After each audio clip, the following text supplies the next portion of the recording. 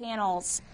Lathrop High School is going through the beginning stages of reorganizing their learning system. News 13's Kayla Thompson has the details. Since last year, the staff at Lathrop High School says they have been researching ways to incorporate reform. We really started as a staff group of about 25 on our planning team, looking at data, test data.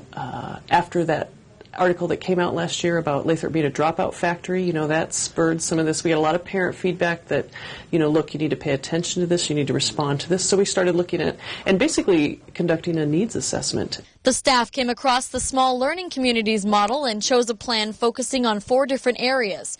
Officials say adding general studies is also a possibility due to a suggestion received Tuesday night at the parent meeting. Right now we have engineering and technical careers, business and information technology, fine arts and communication, and then natural and social sciences. It's a way for us to focus in some of our efforts, and the 4 academies came from, we looked at the 16 career structures that are nationally recognized by the Association for Career and Technical Education, and we tried to look at what can Lathrop do well.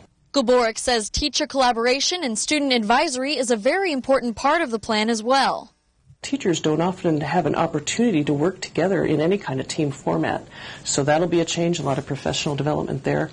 A lot of professional development working with students, again, not just teaching them in biology class, but in an advisory period once a week and talking about other things like, it could be career exploration.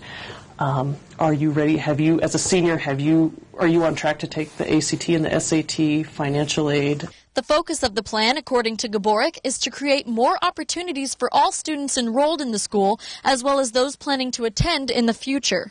If there's a career pathway or a strand that a student becomes very interested in, then as they go through high school, we want to start creating post-secondary connections for them. So through internships, job shadowing experiences. I think as parents really look at this and really take some time and look through everything, and as we incorporate some suggestions, I think they're going to see it's not going to limit their child, it's going to give them opportunities. They can still take as many electives as they want to take, that they can take honors classes and AP classes, and that those opportunities will not disappear.